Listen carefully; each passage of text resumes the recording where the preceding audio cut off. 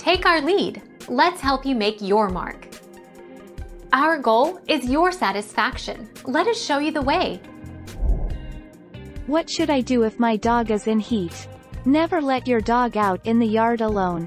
Never let your dog off her leash when she's in heat. Ensure your dog's ID tags and microchip information are up to date. Consult your veterinarian if you notice signs of illness. Consider spaying your dog after her heat cycle is over.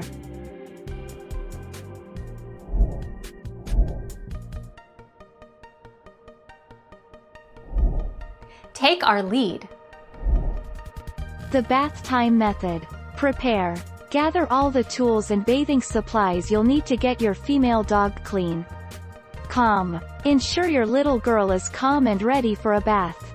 Wet and wash. Slowly and carefully add your dog to the bath water and wet her down. Washcloth. Use a washcloth to wash her sanitary area. Rinse. Dry.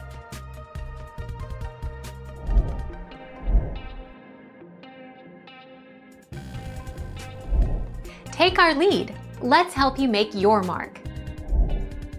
Grooming questions and answers. I am assuming that you are inquiring about this because Bailey is in estrus, commonly called in heat.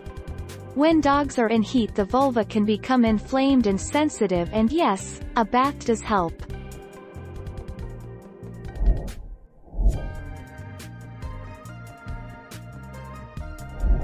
Take our lead. Let's help you make your mark. You're not alone. But never fear, this smell is perfectly natural for a female dog in the midst of her heat cycle. While male dogs find the smell to be very alluring, it's not such a treat for their owners.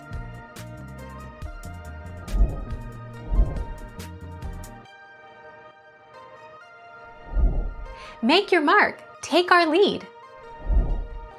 After about 9 to 10 days, the bleeding will become more watery, or stop.